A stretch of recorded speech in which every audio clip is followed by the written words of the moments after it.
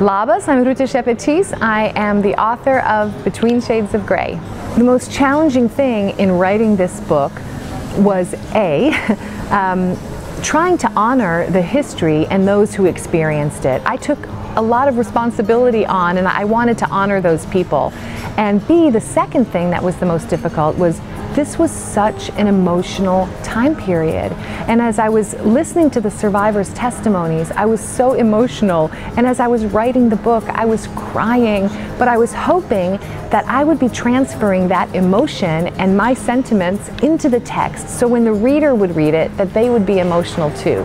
This book means so much to me on so many levels. First, Between Shades of Grey was my first published novel. And we only get one chance at a first entrance into this world of publishing. And I'm so grateful that this was my entrance as a novelist. Not because I'm the writer of the story, but because it's a story with impact. It's a story of real people who experienced something and might have thought that the world had forgotten them. And so it means the world to me to give voice to those who never had a chance to tell their story.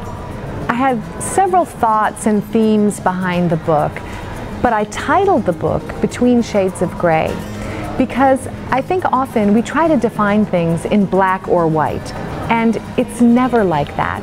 Humanity isn't black and white, history isn't black and white, and it's only when we peel back the layers and we truly get to know not only one another but ourselves that we find the truth.